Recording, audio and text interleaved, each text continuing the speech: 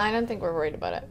Yeah, no, we're not worried about it at all, and we don't even, you know, think about the other couples or anything like that. We're just focused on our relationship and what we have, and we feel so strong about it, and we're just so excited to start moving forward and being able to start doing some normal things and show everybody how much we love each other.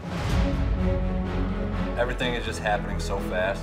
My head is all over the place right now. I think that last night went great for all three of us, and it was nice to kind of close the lid on that chapter of our lives and move forward. We've already moved forward months ago. The show's been done taping, so it's kind of in everybody's faces right now, so everybody's still seeing it, and we're all past that and just looking forward to starting our lives together. Nick and I have come a long way from day one. It's brutal, and it was very hard to sit back and keep my mouth closed, and you know, just being at the Men Tell All, I wanted to be right by her side, but I was so happy that all the other guys supported her. That meant the world to me, and I know it did to her as well. But she's a very strong woman, and she fought through it like a champ, like she is, and now I'm just ready to fight through it all with her by my side.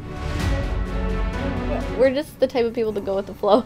So we're like, oh, we just got engaged. We want to spend time with friends and family. We're going to go to my hometown, go to his, and just take it as it comes and be engaged, and in a couple months talk about marriage. And yeah, we're just trying to enjoy the moment right now since we haven't been able to celebrate our engagement. And today is the first day that we can actually do that. We're going on our first date tonight. Yeah, so exactly. Let's start with that.